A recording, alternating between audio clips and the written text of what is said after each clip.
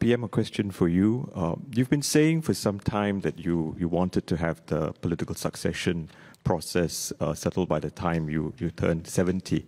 And now that we've got the process back on track, perhaps you could tell us what, in your mind, the timeline for the transition looks like.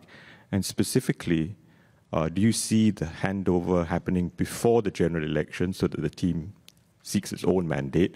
Or do you see yourself leading the team into the PAP team into the next election?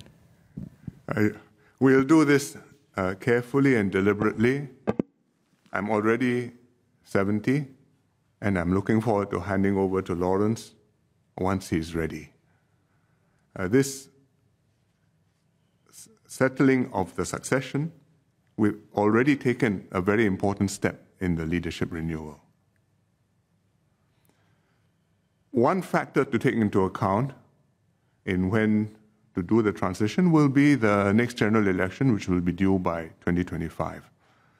I will discuss with Lawrence, and we will decide later what's the best strategy for us to fight the next general election, whether for me to hand over to him first, he consolidates, he leads it into the next election, it's clearly the 4G team and will be in charge after the next election, or I go into the next election leading the PAP, fight the next election, win, and if we win, after that, Lawrence takes over, and then the 4G team goes forward.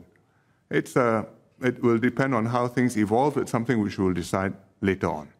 But either way, our plan is for Lawrence to be the next PM if the PAP wins the next GE. And that has been settled. And the reaction from the public over the last 2 days shows that I think many people are happy we've taken this decision and are happy with the decision.